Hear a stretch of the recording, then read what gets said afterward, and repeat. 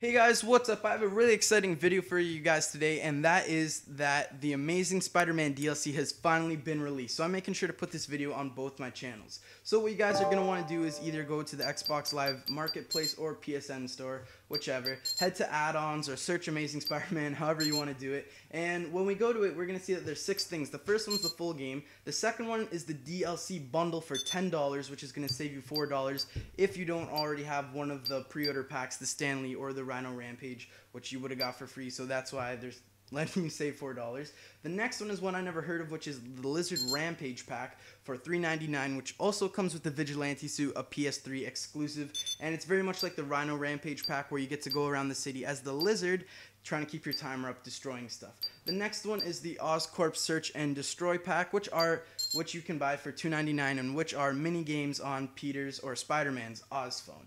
And the next one, which I got because I pre-ordered mine with EB Games, is the Rhino Rampage pack for $2.99. So you guys can click a link in the description below or on the screen to see gameplay of that.